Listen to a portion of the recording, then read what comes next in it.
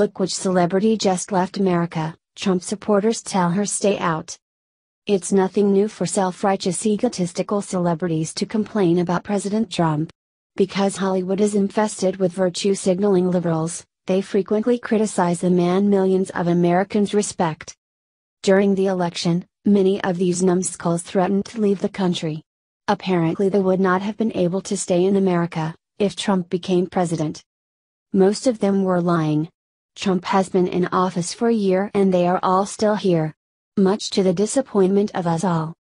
But it looks like one of the B-listers who complained about Trump is finally leaving. It only took a royal wedding. From Business Insider. Prince Harry and Meghan Markle are engaged. Clarence House reported on Monday that the couple will marry in spring 2018 and will live in Nottingham Cottage at Kensington Palace.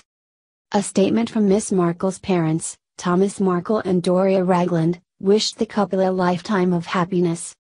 Ah yes, a lifetime of happiness. Let's hope this marriage lasts longer than her first one.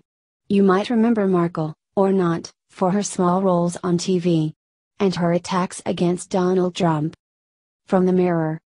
Prince Harry's rumored love interest Meghan Markle has threatened to leave America if Donald Trump becomes president.